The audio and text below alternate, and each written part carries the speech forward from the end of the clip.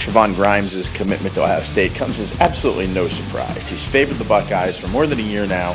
He's originally from Illinois, from the upper Midwest area, and now he'll be heading back that way for college. This seems like an incredibly solid commitment. What's Ohio State getting with Grimes? Well, simply put, they're getting the top wide receiver in the country. Grimes has the kind of size and agility combination that does not come around every year. This is a guy with incredible length, can make incredible catches, and is really aware of his body. Is aware of the sideline, uses his feet very well, is always able to get his feet down. We've seen him at countless stops in countless games.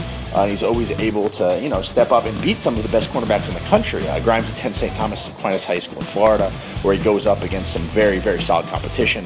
He's never been a stranger to the national camp circuit, where he's taken on some of the best defensive backs in the country, and he always seems to get the best of them. So, he is a guy that presses himself, but, really what it is the size combined with the acceleration. Grimes gets off the line of scrimmage. He's impossible to jam because of the size he brings, and also moves like a prospect of much smaller size. You get the total package in Grimes. He's a very well-rounded wide receiver and isn't ranked #1 in the country for no reason. Yahoo!